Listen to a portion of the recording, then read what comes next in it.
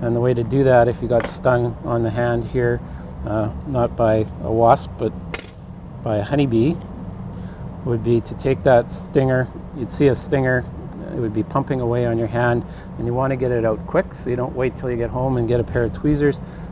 Take whatever you have handy, either a credit card or even your fingernail, and just scrape it out, and that's the best way to get it off quickly. The quicker you get it off, the less venom you'll receive. The less venom you'll receive, the less pain you'll actually experience. Now, after you've been stung, there's all kinds of myths as to what you can do to make it better. Some people recommend putting meat tenderizer on it. Any of these insects that you see that sting inject the venom right inside your skin, so putting anything external on there is really not going to have any impact. So meat tenderizer or something like baking soda, or some people say if you put an onion on there, or some people say if you put a penny on there, or some people say that if you put a spoon on there. None of those things will have any impact on the amount of sort of pain that venom causes. One thing that you can do is if you get stung by either a wasp or a bee, is to get some water or even some grass and just rub it across there to remove any alarm pheromone that the bee or the wasp might deposit on you.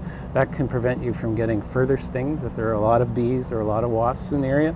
The other thing you can do is to try and put some kind of a cold compress on it, like ice pack with maybe a towel wrapped around it, and that will help to slow the spread of the venom that is beneath your skin, and that can actually alleviate some of the pain and long-term swelling.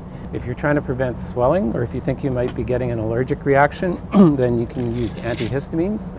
If you're a person that has a very, very severe allergy to stings, you could potentially go into anaphylactic shock from just a single sting. If you are that type of person, you should probably be carrying something like this. It's called an EpiPen, and it's got adrenaline in it.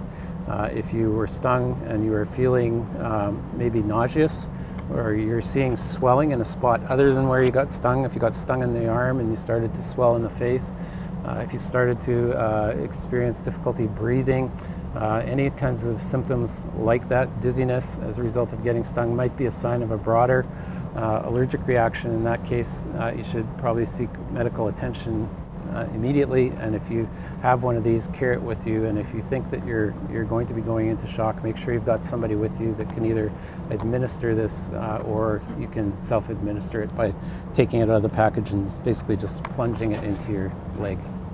That will get you to the hospital. Usually it lasts for about 15 minutes to half an hour, and hopefully that will give you enough time that you can get to the hospital and get medical treatment.